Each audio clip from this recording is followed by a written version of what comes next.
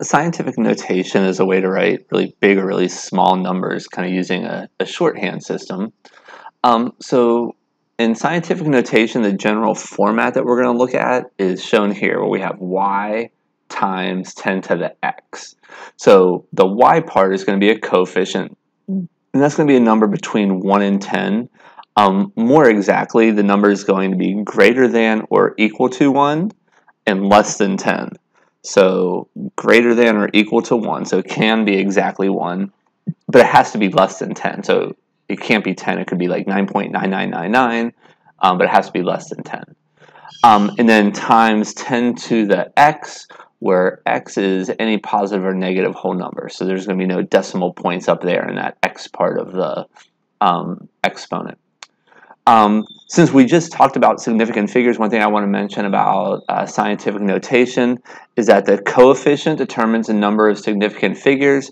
So however many significant figures there are in this y term is going to determine how many significant figures this entire number has. All right, so let's look at some examples of this. If it says convert these numbers to scientific notation, if you have 2,500, basically what you do is you take the decimal point. Now I know there's not a decimal point shown there. However, you could imagine that there's a decimal point shown there after the 0, right? That would be after the ones column. And if you move it to the left 1, 2, 3 times, that gives you a number between 1 and 10. It gets you to 2.5. And then it says multiply the result by 10 to the x, where x is the number of decimal places moved. If you move it to the left, x is positive. If you move it to the right, x is negative. Another way to do that is large numbers are always going to have a positive exponent. So 2,500 is a large number. In other words, it's greater than 0. Or sorry, I should say greater than 1. So this number is greater than 1, so that's going to have a positive exponent. This number over here is going to be less than 1, so you would have a negative exponent. Or you could say if you move the decimal place to the left, it's positive, or if you move the decimal to the right, it's negative.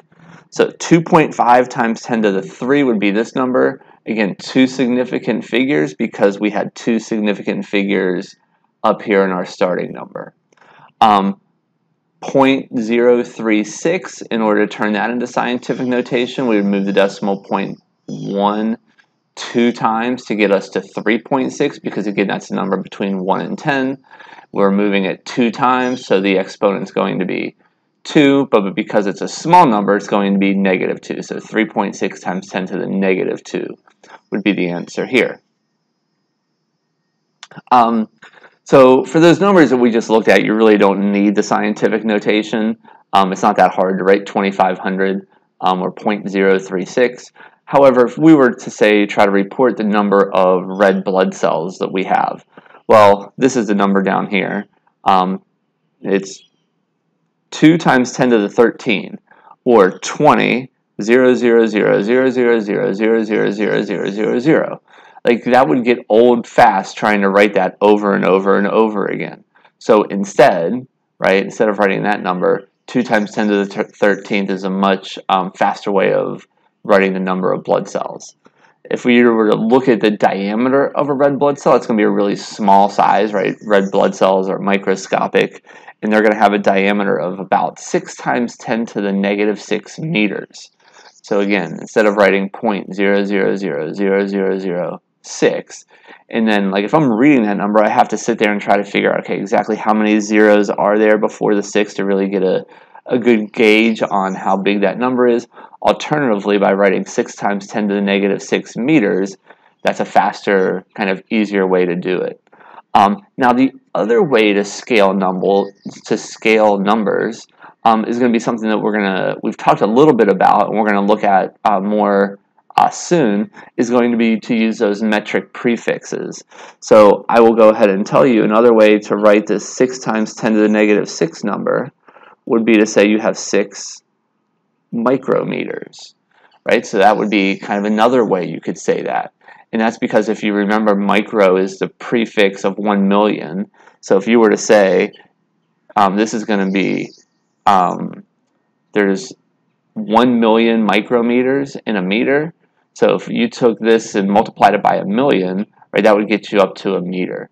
So again, using those metric prefixes is another way you can help scale these numbers and write them in an easier format than using a whole lot of zeros like you see here.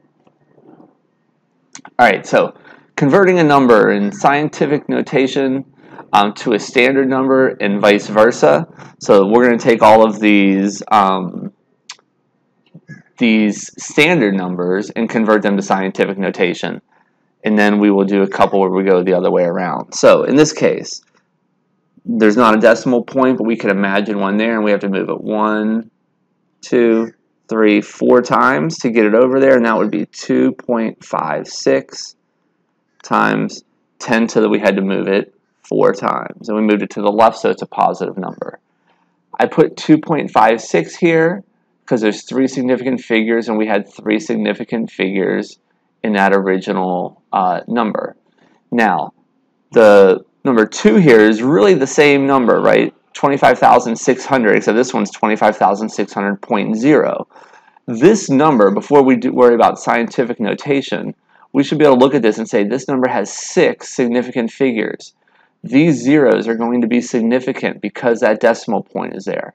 This 0 out here to the right of the decimal point is going to be significant because it's after a decimal point, right? So they're all going to be significant. So whenever we go to write this number, it's going to be the same idea, except we have to write all of those zeros in order to make it clear how many significant figures we have in the answer.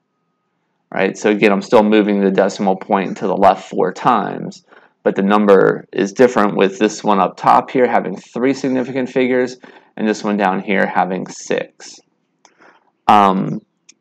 This one down here, this one, again, it's a smaller number, right? It's less than 1, so we know this one, the exponent's going to be a negative exponent. We have to move the decimal point 1, 2, 3, 4, 5 times. So that's going to be 1.35 times 10 to the negative 5.